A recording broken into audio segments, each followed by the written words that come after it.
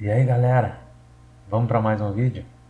É o seguinte, algumas pessoas do nosso grupo no Facebook solicitaram que a gente montasse um time com bons e baratos, que é um pessoal aí que acabou perdendo cartoletas nas primeiras rodadas, ou que está começando a jogar o Cartola agora nessa rodada.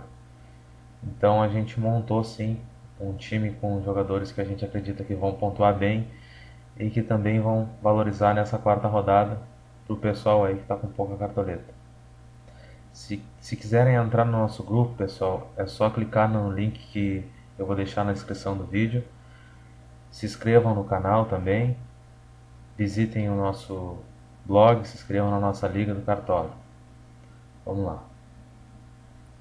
Aqui, pessoal, quanto à Liga do Cartola, eu tenho 18 pedidos de inscrição pendentes, que é o pessoal que tenta entrar na nossa liga, mas já está inscrito em 10 ligas, então o Cartola não permite que a gente aceite os pedidos de vocês. Então deem uma verificada e vejam quantas ligas vocês já estão inscritos para que a gente possa aceitar vocês.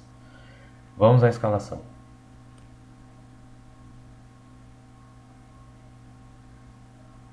No gol, Vladimir dos Santos. Vladimir é um jogador barato, custa 7,52. Tende a valorizar nessa rodada, porque teve uma pequena desvalorização na rodada anterior e tem uma média boa. Joga contra o Sport em casa. Primeiro lateral, Chiquinho, Santos. Mesma situação do Vladimir. É barato, desvalorizou um pouco na rodada passada e tem uma média razoavelmente boa. Também pega o Sport em casa. Segundo lateral, Rafael Foster, Goiás. Gente, pouca gente deve ter visto Rafael Foster jogar. Eu já vi. Ele é um ex-jogador do Brasil de Pelotas, é o ex-lateral esquerdo do Brasil de Pelotas, hoje atuando pelo Goiás. Para quem não sabe, o Brasil de Pelotas foi até a semifinal do Campeonato Gaúcho, saindo na semifinal perdendo para o Inter. E o Rafael Foster era um dos líderes daquela equipe na ocasião. Então, ele é sim um bom lateral para essa rodada, é uma ótima aposta para quem está com pouca cartoleta. Ele custa somente 7,09. Tem uma média boa, valorizou, mas valorizou muito pouco na rodada passada. Se ir bem, continua valorizando. Primeiro zagueiro, Pablo, Ponte Preta. Um zagueiro barato, que desvalorizou um pouco e que tem uma média boa. Joga contra a Chapecoense em casa. Ótima aposta. Segundo zagueiro, Wallace, Flamengo. O Wallace não é tão barato, mas desvalorizou na rodada passada, tem uma média boa. Joga um clássico contra o Fluminense.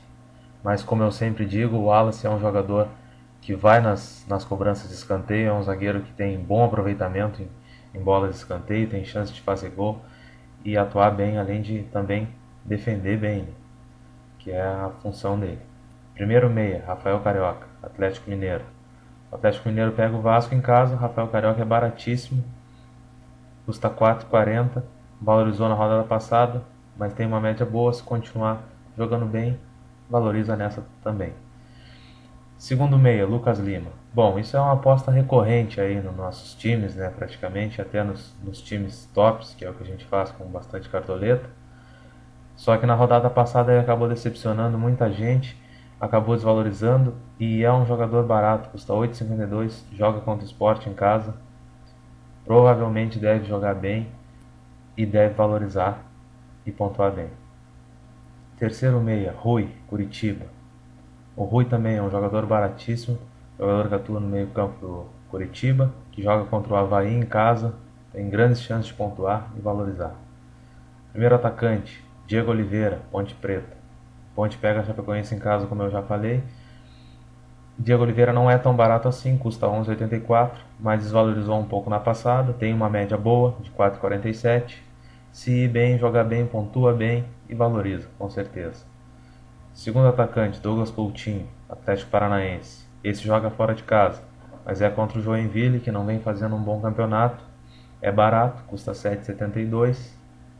Tem uma média razoavelmente boa. Se ir bem, deve valorizar e também pontuar bem. Acredito que possa até fazer gol nessa rodada. Terceiro atacante, Thiago Ribeiro, Atlético Mineiro. Joga contra o Vasco em casa, não é um jogo fácil, assim como o Rafael Carioca. mas é um jogador razoavelmente barato, deve ir bem, deve valorizar.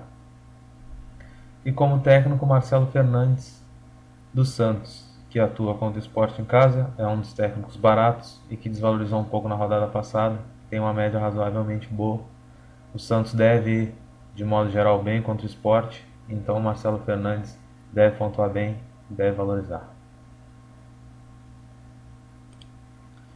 Bom, pessoal, dos bons e baratos é isso. Eu espero que a galera aí que está com pouca cartoleta consiga pontuar bem, consiga valorizar, fazer escalações com mais cartoletas nas próximas rodadas. O preço desse time é de 97,20 cartoletas.